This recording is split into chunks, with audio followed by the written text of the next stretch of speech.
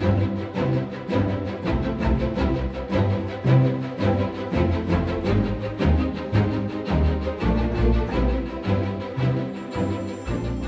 and welcome. My name is Brian Caplen, editor of The Banker.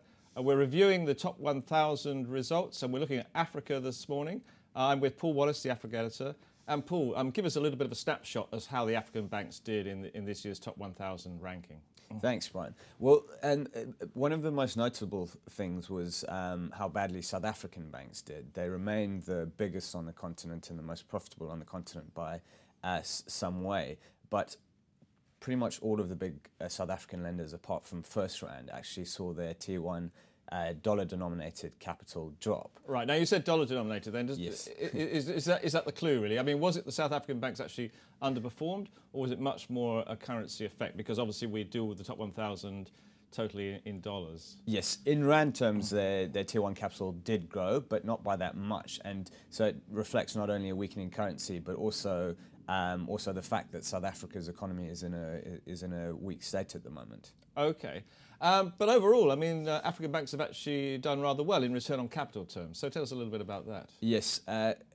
Africa is the most profitable region in the world in terms of both return on assets and return on capital. The average return on capital for the continent was 24%, which is very high. And in fact, of the 31 African banks that made the top 1,000, there was only one loss-making institution, which was South Africa's African Bank Investments. So the general picture is actually quite rosy for Africa.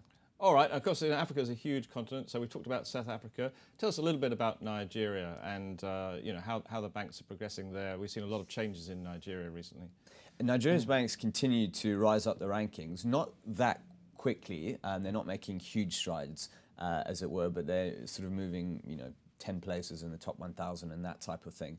But there's this sort of a long-term growth story, and they're facing some headwinds at the moment, various regulatory changes in Nigeria that are putting pressure on their revenues and profits at the moment. But if you look sort of 5 years ahead, it's very likely that they will continue to get bigger and bigger and move up the rankings and close that gap between themselves and South Africa. That gap still being very large at the moment. Paul, thanks very much for sharing our view on Africa from the top 1,000. Thanks, Brian.